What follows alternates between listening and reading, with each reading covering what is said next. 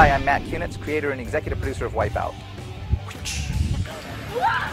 When we were working with Activision, we decided we wanted to do a challenge that was Activision branded, and so it's like, well, what could we do that would be really cool that sort of fits into the game? And we said, well, what if we take, you know, like a spinning disc and put our hosts on the disc? And then people have to run, and then the hosts are actually slamming into them. So it's great for us because, you know, we'll be able to make a lot of comedy and have a lot of fun with the idea that, you know, they just got whacked by John, or Jill just smacked him into the water, or, you know, or they, you know, or they got interrupted by a big loud horn. Hi, I'm Scott Larson, creator and executive producer of the television show Wipeout.